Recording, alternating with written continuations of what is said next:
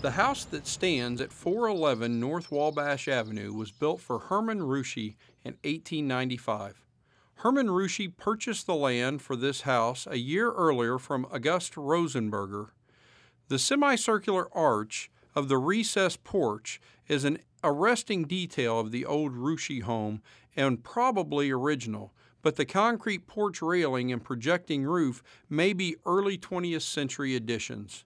The windows of the house have been replaced with smaller style windows.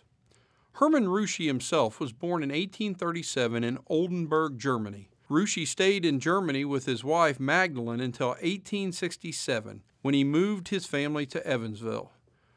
Rusche accepted a position as a pipe worker in the local gas company. Once he was ready to move on from that job, Rusche became the Evansville City Waterworks inspector. He then began to buy stock in the Southwest Broom Company and was hired there in 1904.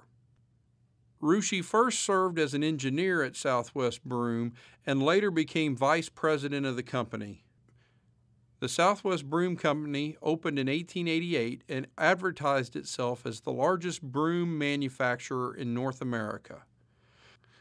The original factory burned down in 1922 and was rebuilt and continued to produce brooms throughout the early 20th century.